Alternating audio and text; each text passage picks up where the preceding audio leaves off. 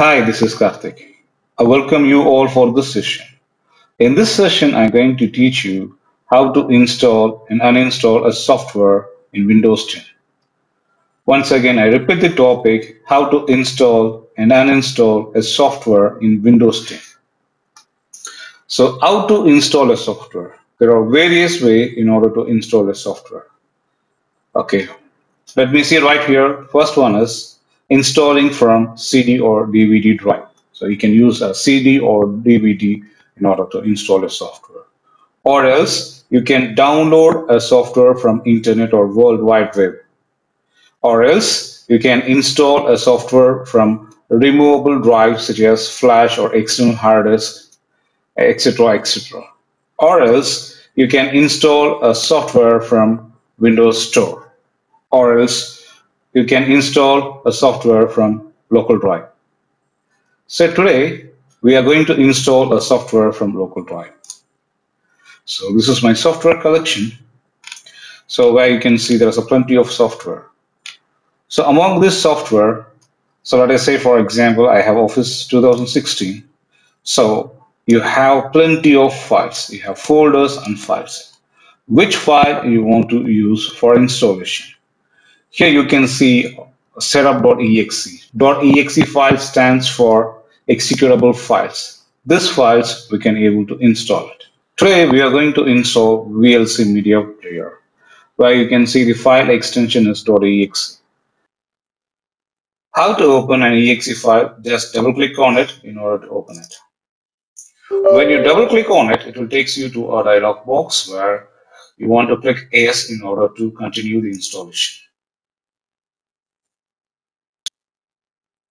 So just select the language, click OK, and click Next. And this is called as license agreement, where all the type of license agreements and software copyrights will be right here. You have to read all these things carefully, and after completing all the tasks, all your readings, just click on Next in order to install. And you can choose the plugins and the mandatory things right here in which you want to install and click Next. So this is a file location where you are going to install or save the installation. Just click install in order to install it. It will take few seconds in order to install in the local drive. So now finish, just click on finish in order to finish the installation. So now you can see this in VLC Media Player. I'm just going to close it. So now how to uninstall this media player? Just go to start and then go to settings and then go to app and then look for the app you wish to uninstall. So media player, just click on the media player and uninstall. Once again, I repeat the steps. Go to start and go to settings and go to app and locate the app in which you want to uninstall.